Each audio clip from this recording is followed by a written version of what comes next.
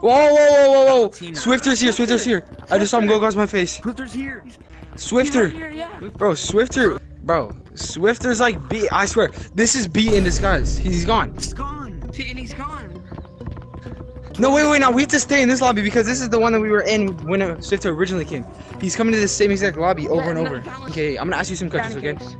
Okay, tell me what he was like acting like. I went into caves and like his name was changing to like Momo and random numbers and he was like Okay, so he was changing to random numbers. What color was he? he was white. White? Okay. What was he doing? Was he just flying around or what?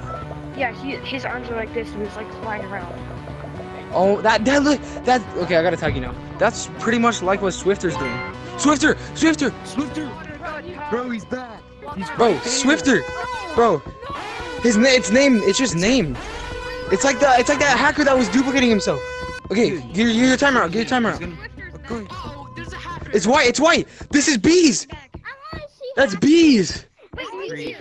I gotta go pee. I'll be back. So, as you saw, Swifter's a hacker. Now, you might see him as a modder annoying everyone in the game, but we don't know what they actually could do to the future of Gorilla Tag and ruin a 5-year-old kid's fun, begging to play minigames. Now, Swifter is kind of like bees and could be an alt account from bees. And if you have not seen Stranger VR's video about the modder bees, then you guys should go check it out. Link will be down in the description. Obviously, Leming and his moderators should do something about this. Obviously, adding an easy anti-cheat would not be a good option, as that would be bad for the good people in the Gorilla Tag modding community. But what do you guys think that the developers should do? Comment your guys' ideas down below. And that's gonna be it for today's video. Make sure you guys like and subscribe. Also, make sure you guys join my Discord so you guys never miss out on another video. And that's gonna be it for today's video. Thank you guys so much for watching. Peace.